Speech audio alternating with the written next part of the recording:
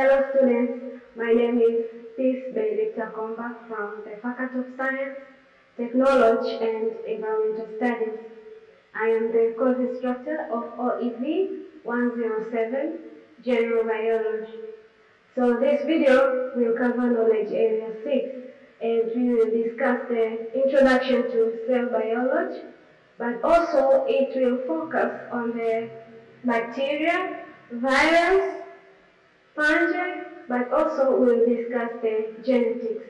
So let's begin with the first part, the introduction to cell biology. Types of cells. Based on the structural organization, cells can be divided into two groups. The first one is prokaryotic cell, which is found in bacteria, and that's why all bacteria are called prokaryotes. Also, prokaryotic cells is found in blue and green algae, but also in mycoplasma. Another group is eukaryotic cells. So, animals or organisms with eukaryotic cells include the plants, animals, and fungi. So these are the two types of cells, the prokaryotic cells and eukaryotic cells. Prokaryotic cells. The prokaryotic cells are simple cells, and their organization is fundamentally similar. They are small cells which are surrounded by a membrane, and they are enclosed within a rigid cell wall. They do not have interior compartments. Most prokaryotic cells are enclosed by a strong cell wall, which is composed of peptidoglycan. The bacteria may be classified into two types based on the differences in their cell wall as detected by the Gram staining procedures. So based on the Gram staining procedures, we have two types of bacteria. These are gram-positive bacteria. These maintain a Gram stain within the cell, causing it to appear purple under the microscope.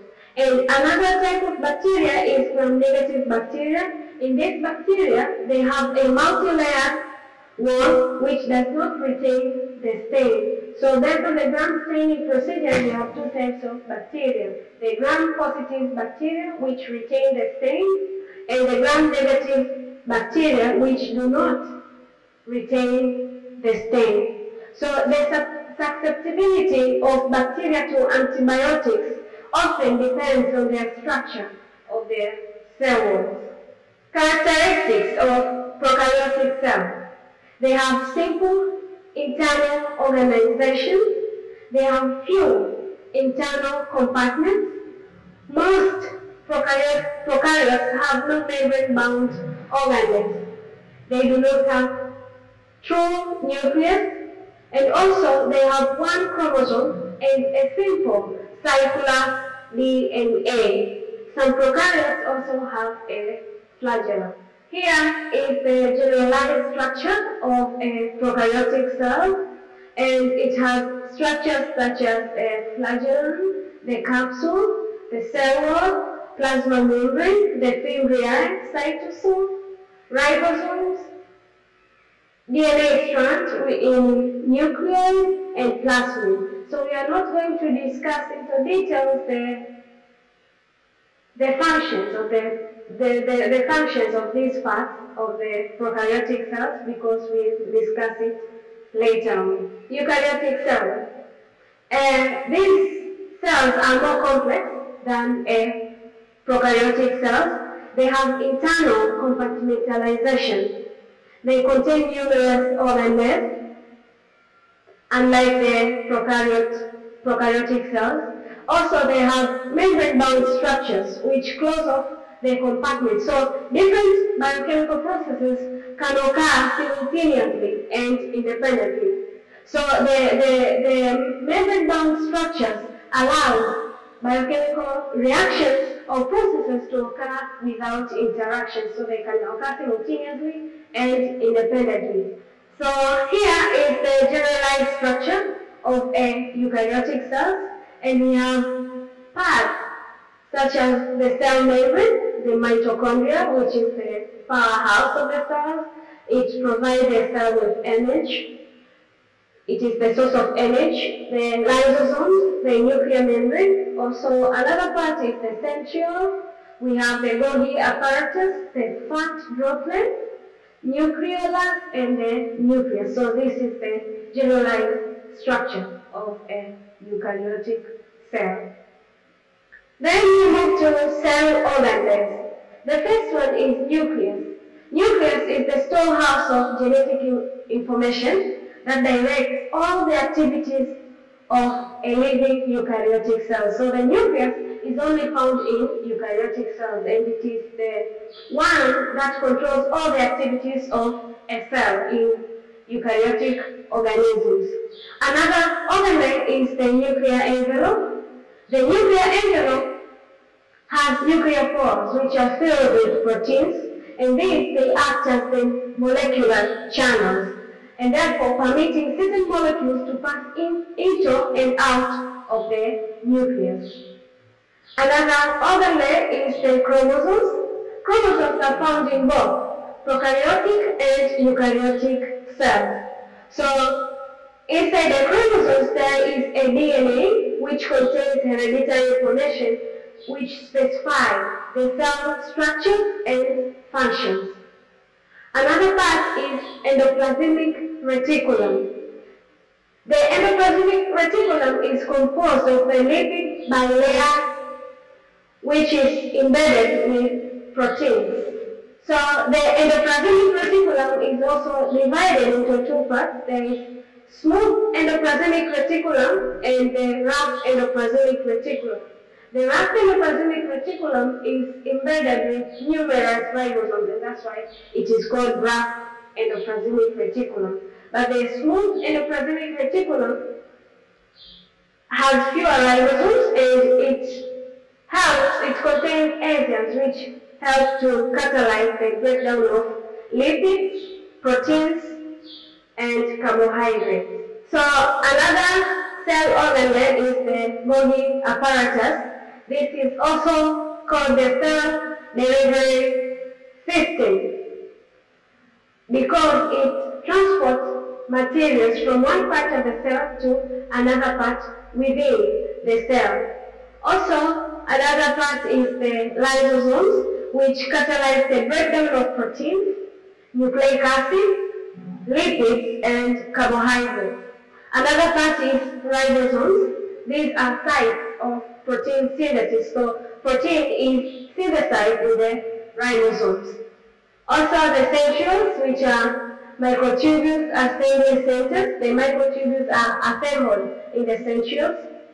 Also the cytoskeleton. The cytoskeleton provides the framework of the cell. So these are the functions of the different cell organs. Some of them are found in both prokaryotic and eukaryotic cells. Others are found in only eukaryotic cells, while others are only found in prokaryotic cells. So this is the functions of the cell organs. Then we move to viruses. Let's see the characteristics of the viruses. Why are viruses considered and are not considered living? Viruses are not considered to be living organisms because they cannot reproduce independently. So viruses cannot reproduce on their own until they infect the cell of their host. So they can only replicate by gaining entry into a cell using the cell machinery. And because of their disease-causing potentials, viruses are very important biological entities. So there are different diseases that are caused by viruses. For example, AIDS. This is acquired immunodeficiency syndrome. Also polio, which causes the paralysis of different body organs, normally the legs and the limbs. Flu and other human and plant diseases. So there are a lot of diseases that are caused by viruses, and because of their disease-causing potential, and also because they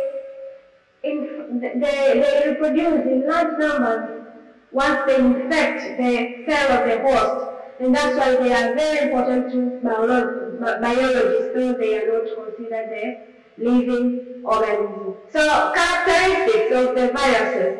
The first one is that viruses are made of RNA or DNA, which is surrounded by a protein coat.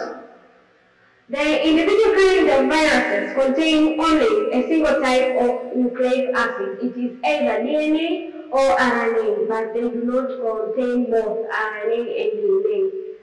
Many viruses form an envelope around the capsid-rich protein, lipids, and glycoprotein molecules. They are able to reproduce because they carry genes that are translated to proteins by cell genetic machinery. Also, viruses, they lack ribosomes and all enzymes for protein synthesis and energy metabolism. Now, why do scientists study viruses? Scientists study viruses because their structure is simple. Also, the large numbers that are produced in an infection cell. So once they infect a cell, they will produce in large numbers, and that's why are of very interest to scientists. Also, due to the fact that their genes are related to the genes of their host. So the genes of the viruses relate to the host which they invade. The structure of the viruses. The simple viruses have a single molecule of nucleic acid, which is surrounded by a capsid, which is made up of 1 to few different kinds of protein molecules. Complex viruses have kinds of molecules of either DNA or RNA in each virus particle and many different kinds of protein molecules. So the characteristics, they have rod-like or thread-like appearance. Isometric viruses have roughly spherical shape. Most viruses are icosahedral in basic structure. Then we move to bacteriophage. These are viruses that infect the bacteria, and they are diverse in structure and functions. They differ. They differ in structure and function. They can be found only in bacterial hosts. So that's why they are called bacteriophages. They can only be found in bacterial hosts. Many are large and complex with relatively large amounts of DNA and proteins. Some of them have been named as the members of T series. The T series bacteriophages are virulent viruses which multiply within infected cells and eventually causing them to rupture. So diseases which are caused by viruses, the smallpox, infectious hepatitis, yellow fever, polio, rabies. This affects the dogs, but also it can affect the humans once they are bitten by dogs, and also AIDS. And also viruses, they cause major losses in agriculture, forest, and in productivity of the natural ecosystem. So viruses cause great damage to both humans, other organisms, in plants, and also in the natural ecosystem. So another group is bacteria. Bacteria are simple organisms that live on Earth today. They are the most abundant of all organisms to evolve on Earth. They are most abundant because they can be found in all types of habitats. They can be found in water, in the air, in the soil. In all kinds of habitats, we can find bacteria. So they are the most abundant organisms that live on Earth. They are too small to be seen with unaided eyes. We cannot see the bacteria with our eyes, unaided eyes. They are only organisms that are characterized by a prokaryotic cellular organizations. So these are the only organisms that have prokaryotic cells, and that's why they are called prokaryotes.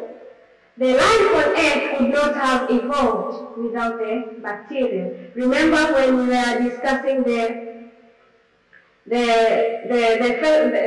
first video on bacteria, the alpha bacteria, which were the unusual bacteria, which were able to inhabit the earth. The area's earth has unfavorable characteristics, for example, high temperature and no oxygen. So the unusual bacteria were the first one to occupy the earth. But then, after the alpha bacteria, the eubacteria then inhabited the earth. The eubacteria carried out the process of photosynthesis, where a process where they can make their own food. So after photosynthesis, the oxygen is produced as a byproduct. So the eubacteria, when they inhabited the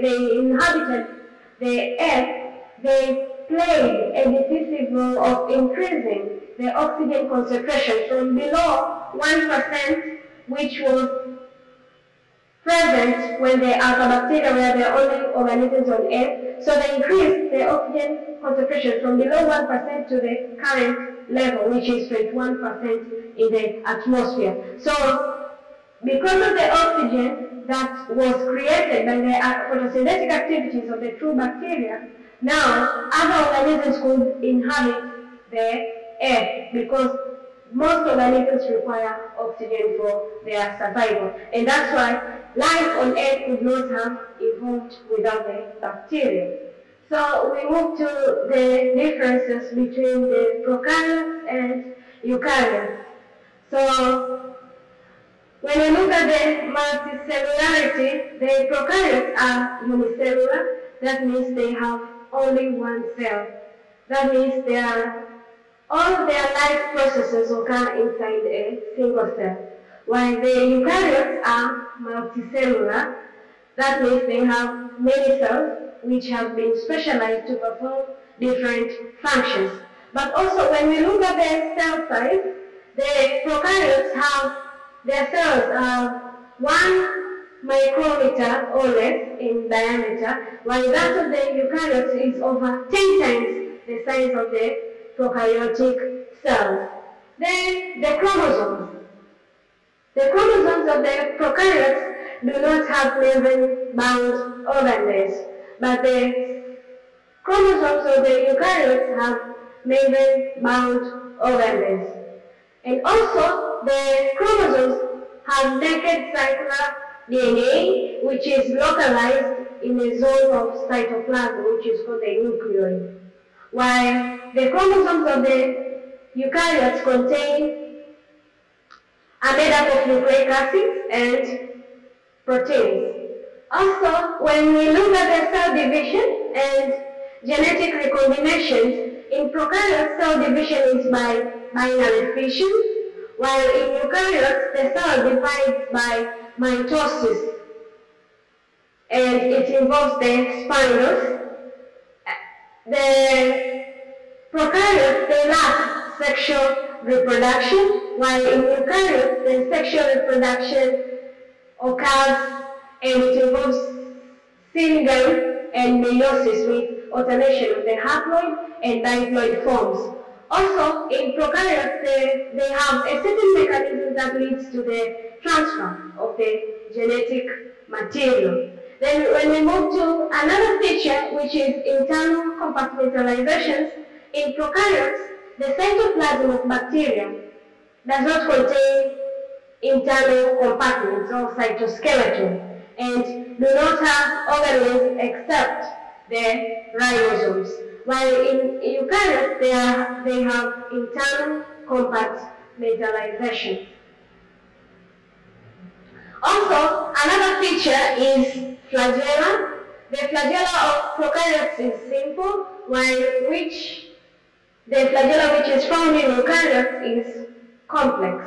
Then we move to the shapes of bacteria. So these are bacterial cell shapes. This is round or cross. So these are called round bacteria, and these they have rod shape, and therefore they are called rod or bacilli. And also the spiral or spirili, they have spiral shape. And also the coma or the vibrios. A good example is the bacteria which is called the Vibrio cholerae, the one that causes cholera. And filamental, which has its shape is like filaments.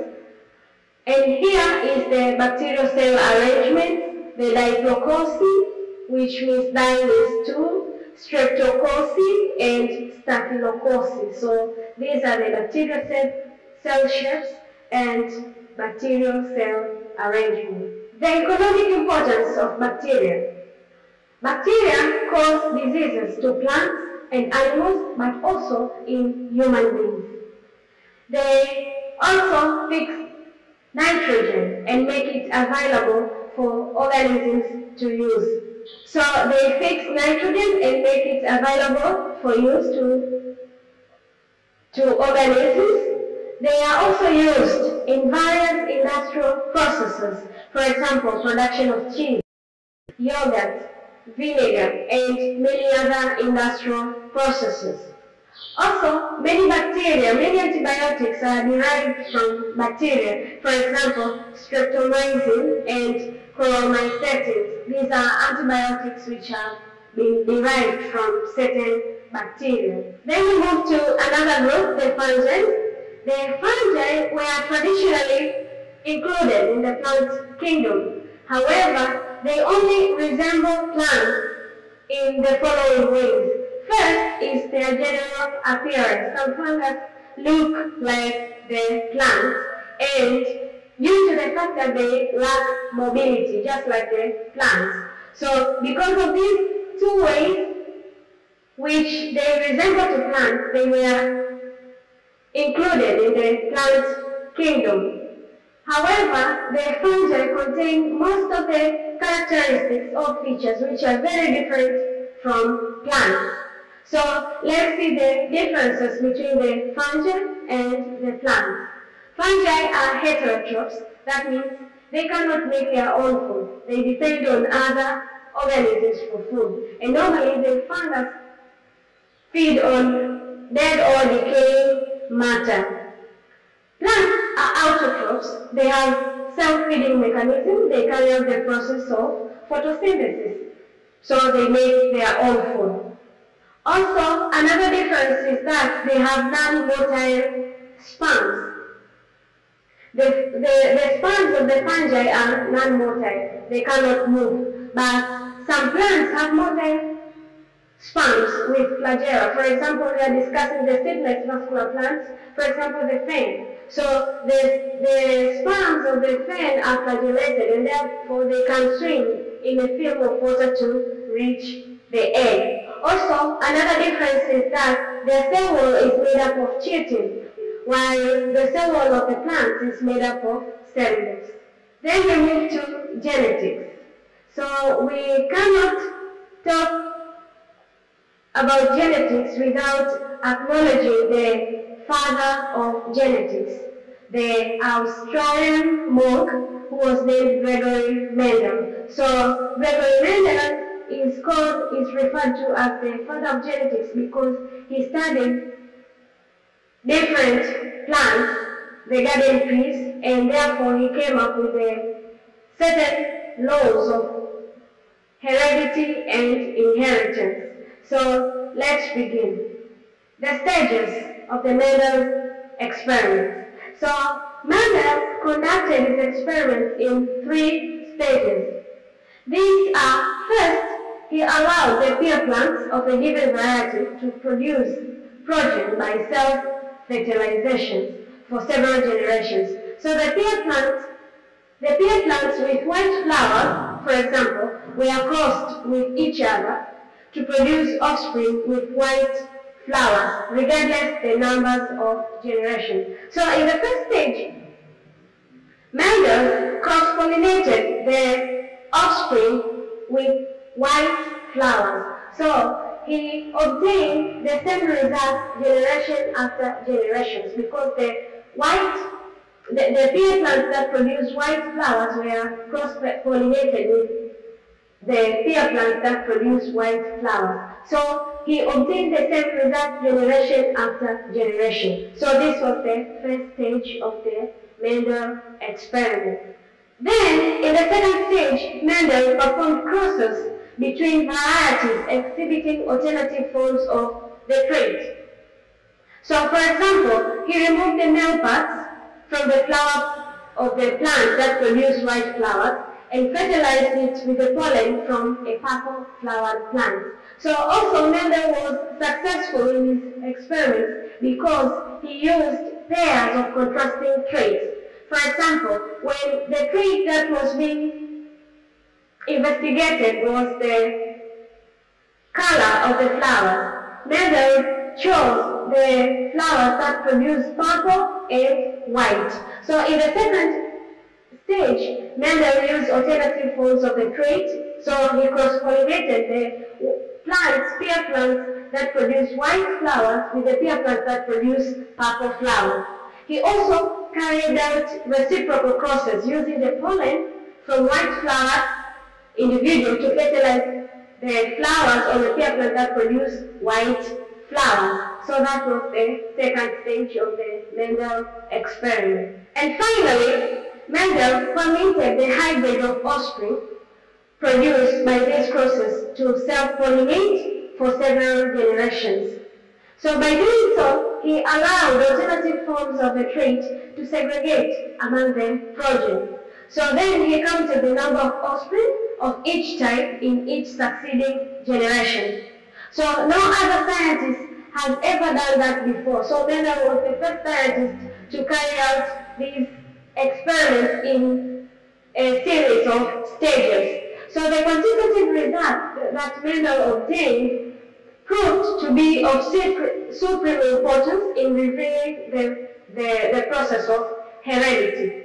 So Mendel referred to the trait in the first filial generation plant as dominant and to the alternative forms that was not expressed in the F1 plants as recessive. So when he cross-pollinated the white flowered plants with the purple flowered plants, and all the offspring in the first filial generations were purple, they produced purple flower, he turned the trait, which is the purple flowered plant, as dominant, and the alternative forms, which was not expressed in the first filial generation plant, as recessive. So, after the cross-pollination between the white flowered plants and the purple flowered plants, the purple flowered plants were dominant because they masked the appearance of the other trait, which is the white plant. So the white flowered plants were termed recessive because they could not be expressed in the first filial generations.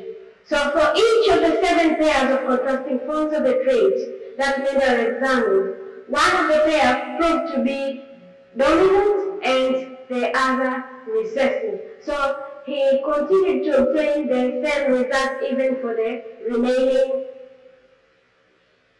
crosses between of different traits.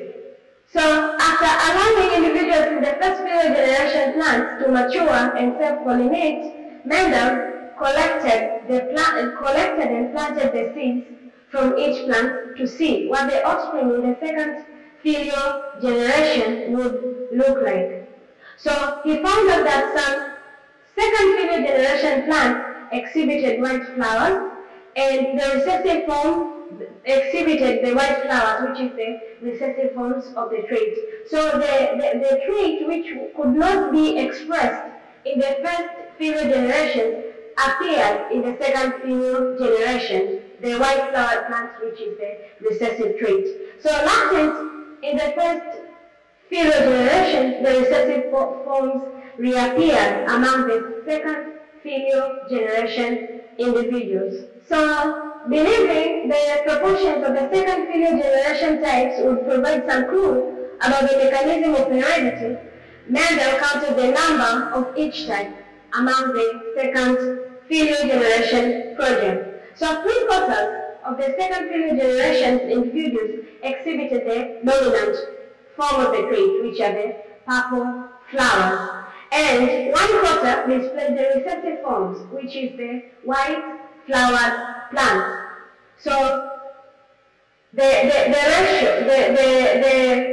dominant form of the trait contains 3/4 of the individuals in the second filial generations, and the recessive forms contain 1/4 of the individuals in the second filial generation. So, in other words, the dominant recessive ratio among the second filial plants was always close to ratio 3:1. So that means 3:3 is for dominant and 1 stands for the recessive, ratio 3:1.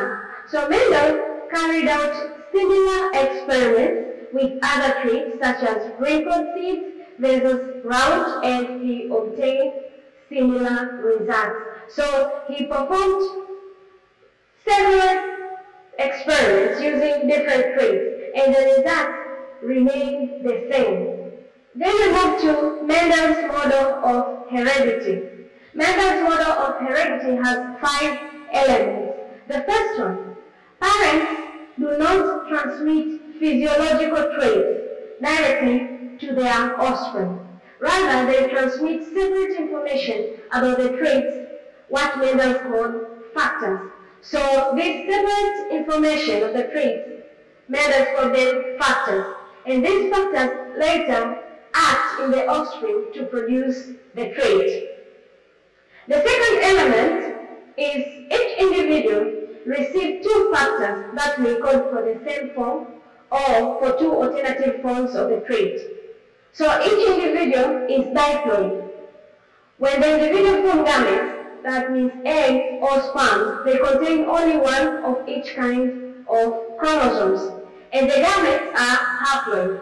Therefore, only 1 factor of each trait of the adult organism is contained in the gamete.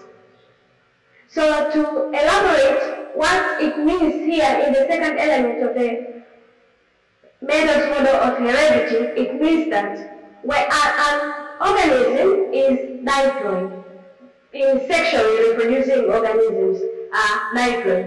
That means when they form gametes, be it egg or sperm, they contain only 1 kind of each chromosome, and therefore during sexual intercourse, a male parent contributes half of the characteristics to the offspring, and the female parent also contributes half of the characteristics to the offspring, and therefore a resultant offspring is diploid. That means it has certain traits that is inherited from the male parent and another set of the characteristics from the female parent. So the second element suggests that not all copies of a factor are identical. So not all factors are identical. In modern terms, the alternative forms of a factor leading to the alternative forms of a trait are called alleles. So there are different alleles. For example, if you are talking about the trait, we are looking at the trait which is the height of the plant. Some of the clear plants that were produced, which were studied by Mendel, were short, others were tall. So there are 2 alleles. One which determines the shortness, and another allele which determines the tallness in an individual. So when 2 haploid gametes containing exactly the same allele of a factor fused during fertilization to form a zygote, the offspring that develops from that zygote is said to be homozygous. That means if an offspring has received the same factor that determines a trait from both a male and a female parent, then an organism or a resultant offspring is termed homozygous because it has 2 identical factors or 2 identical alleles, and because the trait which is expressed in an offspring is influenced by the same type or the same type of factors, then it is called homozygous, because homo means same. So when two haploid gametes contain different alleles, then the individual offspring is said to be heterozygous. Heterozygous means that an individual contains two different alleles of the same that contains a trait. So for example, if we are talking about the trait, maybe it is height, then it contains both two alleles, one for shortness and another for tallness, and that's why it is called heterozygous. So in modern terms, the Mendel factors are called genes. So what Mendel called factors are what we call genes, and genes control all the traits in an organism. And the alternative forms of the same genes are called alleles. The two alleles, one contributed by the male gamete and one which is contributed by a female gamete, do not influence each other in any way. So they remain separate. Thus, when an individual matures and produces, its own gametes, the alleles for each gene segregate randomly into these gene gametes. So the genes that an individual has are referred to as its genotype. So the genotype is the genetic makeup of an individual, while the outward appearance of the individual is referred to as the phenotype. So phenotype is the outward appearance of the individuals. Then we move to the first law of heredity, which is also called the law of segregation. So the Mendel's models account in a net and satisfying way for the segregation ratios he observed. Its central assumptions is that alternative alleles of traits segregate from each other in heterozygous individuals and remain distinct, has since been verified in many other organisms. So it is commonly referred to as Mendel's first law of heredity, or the laws of segregation. The first law of heredity, or the law of segregation. The Mendel's model thus accounts in a net and satisfying way for the segregation ratios he observed. And the central assumptions was that the alternative alleles of the trait segregate from each other in heterozygous individuals and remain distinct. So in heterozygous individual is the individuals that contain two alternative forms of the same genes. That means if we are talking about maybe the color of the flower, so it means if an organism is heterozygous for the trait, it means it has two alleles, one that is for purple and another which is for white. So the alternative alleles of the trait segregate in each other in heterozygous individuals and remain distinct. So this has been verified in many other organisms. So what Mendel has discovered using the pear plant, but the same has been observed in other organisms that were studied by other scientists after the experiments of the Gregory Mendel. So it is commonly referred to as the Mendel's first law of heredity, or sometimes called the law of segregation. Then we move to Mendel's second law of heredity. So when two genes are located on different chromosomes, the alleles included in an individual gamete are distributed at random. The allele for one gene included in the gamete has no influence on which allele of each other gene is included in the gamete. So some genes are said to assort independently, and the Mendel's second law of heredity is also called the law of independent assortment, because the one gene to be included, the allele for one gene to be included does not influence which allele of the other genes to be included in the gamete, and this law is called the law of independent assortment, or the second law of heredity.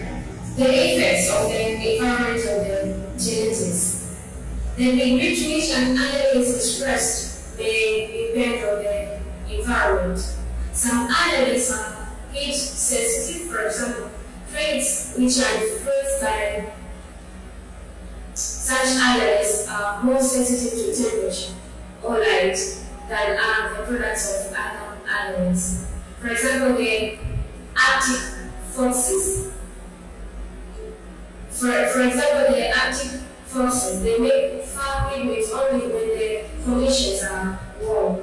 Similarly, the Himalayan rabbits and the Siamese cats, they have certain alloys which are influenced by temperature. So, to conclude, the environment has an effect on the expression to the degree in which an alloy is expressed. So, this is the end of the video. Thank you for watching.